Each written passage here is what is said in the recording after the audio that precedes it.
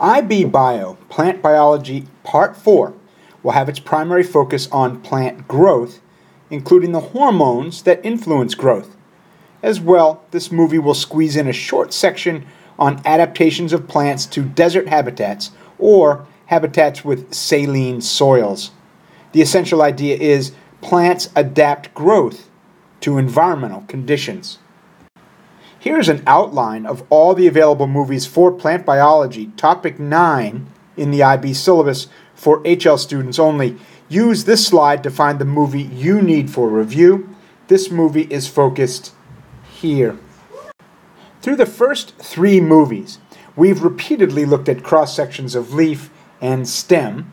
Movie Part 5 will examine the cross-section of a root. But this diagram, one I've shown you before, also displays regions of active cell division, regions of growth.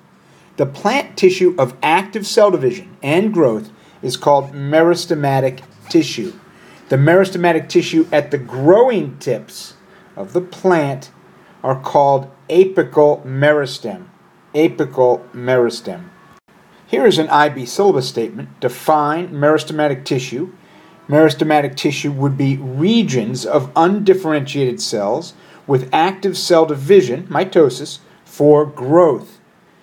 This is the apical shoot meristem, and this is the apical root meristem. Here are 2 IB syllabus statements.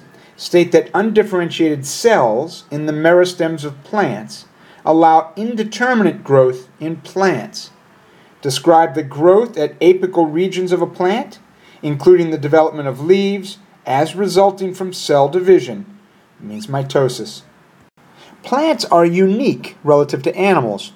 As they develop, they grow in 2 directions, toward the sun and toward the center of the earth. As well, plants retain undifferentiated tissue throughout their life that allows them to grow and grow and grow. This is indeterminate growth. Undifferentiated cells in the meristems of plants allow indeterminate growth in plants.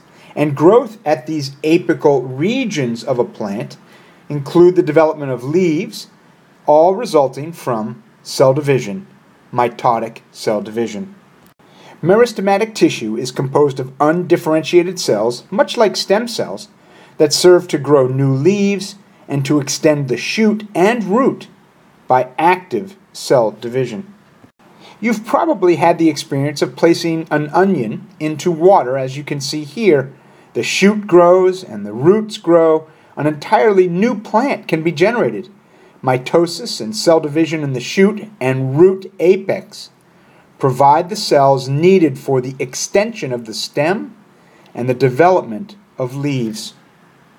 You should remember from our study of cell division that we examined mitosis in onion root tips.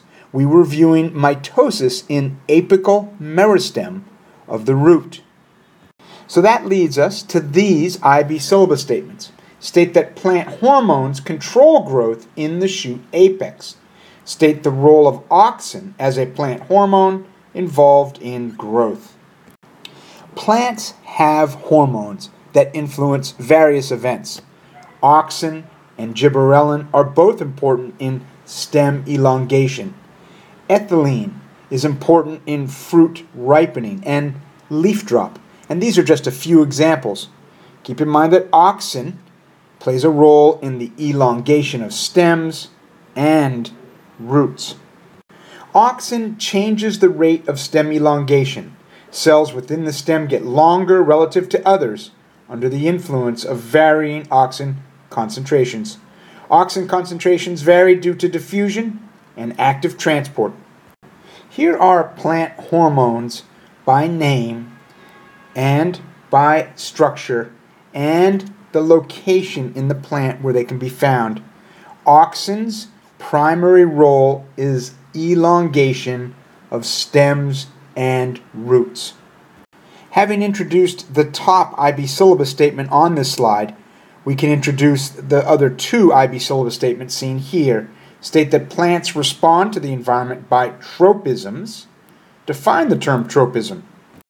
A tropism is a growth response by part of a plant to a stimulus arriving from one direction. Phototropism is response by the leaves of the plant to light. The shoots of the plant bend toward the light. Geotropism is a response by the roots, in this case to gravity. The roots grow in the direction of gravitational pull. Hydrotropism is a response by the roots of the plant to respond to the presence of water. The roots of the plant grow toward the water. Thigmotropism is a response by the stems of the plant to contact or touch. The stems of the plant bend toward the contact point, ultimately to wrap around the object. Tropic responses can be positive if the growth occurs toward the stimulus, as in phototropism seen here, or the response is negative if the growth is away from the stimulus. In the case of geotropism on the right, the stem of the plant bends away from the gravitational force. Now, roots, as I showed you in the last slide, display a positive response to gravity, growing toward the gravitational pull. So all of that brings us to this IB syllabus statement. Explain the role of auxin in the control of plant growth, using phototropism as an example.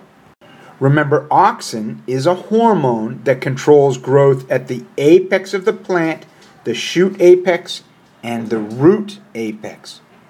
Remember, phototropism is the growth of a plant in response to light as an external stimulus arriving from one direction.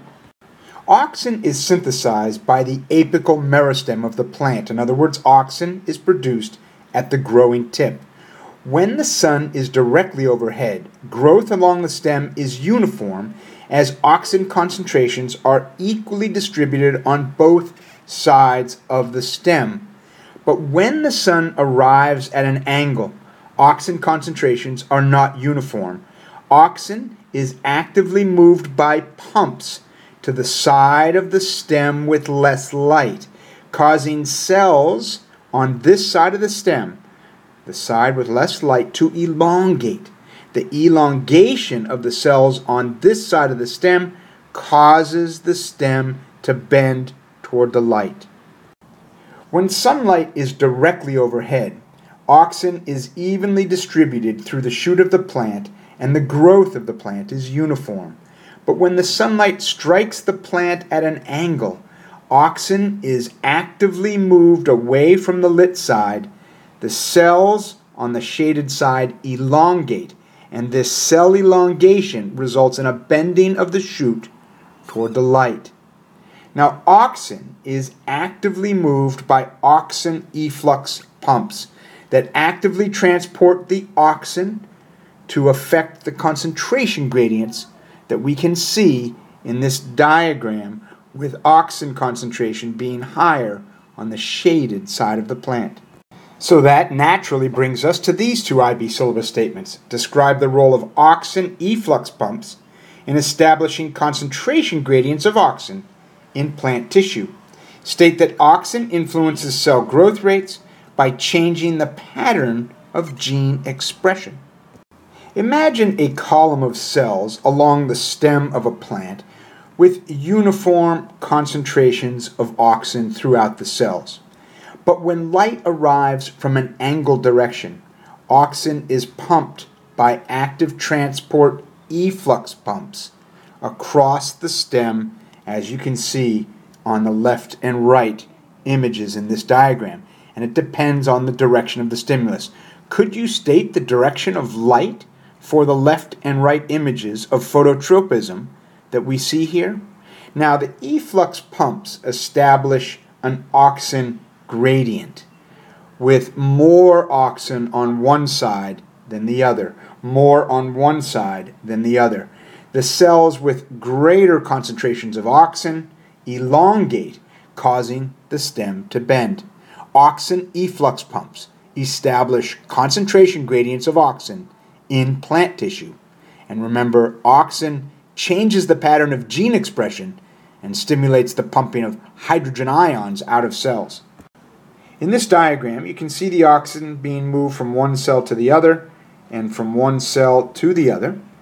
Auxin is received by a receptor, and the arrival of auxin stimulates the production of growth proteins. Remember, auxin influences cell growth rates by changing the pattern of gene expression. As well, the arrival of auxin results in more active pumping of hydrogen ions out of the cell. I'll speak more about this in a slide or two. The arrival of auxin into the cell stimulates proton pumps that serve to change the pH in the cell wall, loosening the cellulose fibers. When the cellulose fibers in the wall loosen, cell elongation can occur. The uptake of water with the loosened cellulose fibers allows the cell to stretch, elongate.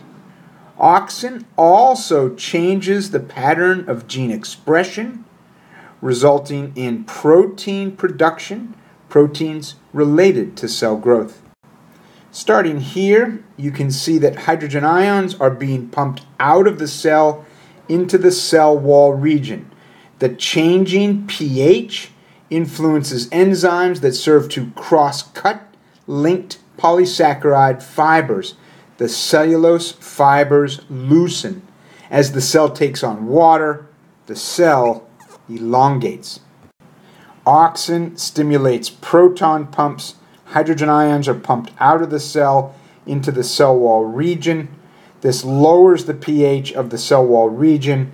This causes enzymes to break cross-linking polysaccharides.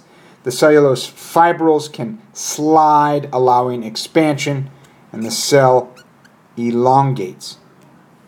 A set of clever experiments were conducted investigating the effects of auxin.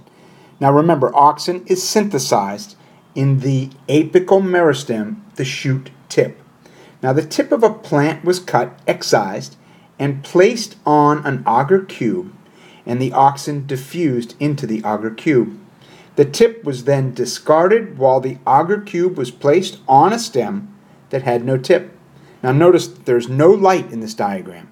Auxin caused the stem to grow.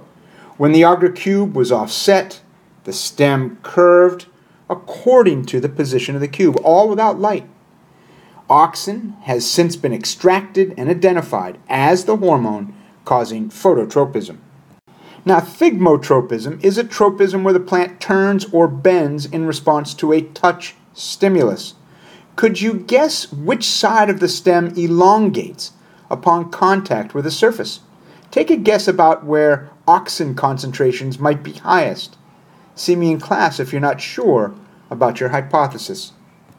Interestingly, auxins, seen here as little black dots, appear to inhibit cell elongation in root tissue, resulting in cells that elongate on the upper side of the root, causing the root to bend in the direction of gravitational pull.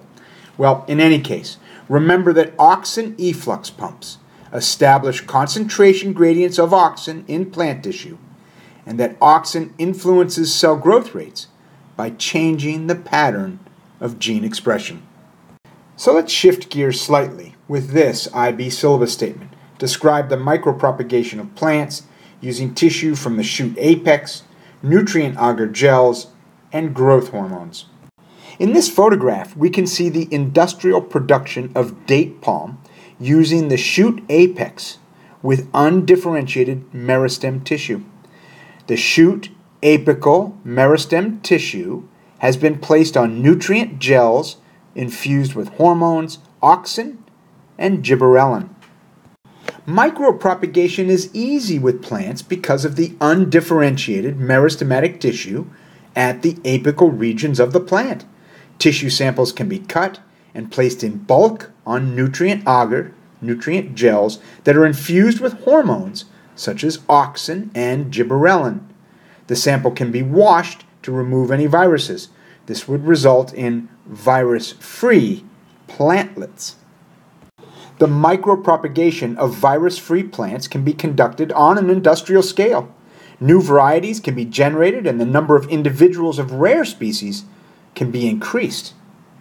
Here's the syllabus statement. State that micropropagation can be used for the rapid bulking up of new varieties or the production of virus-free strains of existing varieties and the propagation of orchids and other rare species.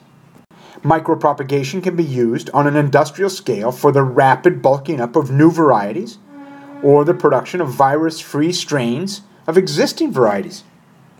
Micropropagation can be used on an industrial scale for the rapid bulking up of new varieties or the production of virus-free strains of existing varieties. Micropropagation can be used for the rapid bulking up of orchids and other rare species. Micropropagation can be used for the rapid bulking up of orchids and other rare species. The last IB syllabus statement of this movie relates to the essential idea for this movie, which is plants adapt their growth to environmental conditions. Now, the syllabus statement is outline adaptations of plants that help reduce transpiration, serving to conserve water in deserts or saline soils. Now, a xerophyte is a plant with certain physical structures that are adapted for dry conditions. In order for plants to be successful in very dry environments, they must conserve water. As you might imagine, limiting water loss might limit photosynthesis, and so it does. Growth rates in deserts are quite low. Maybe you can see the issue. Photosynthesis requires carbon dioxide, so stomata must be open for photosynthesis. But when stomata are open, transpiration results in water loss. In other words, terrestrial plants must balance carbon dioxide uptake with water loss.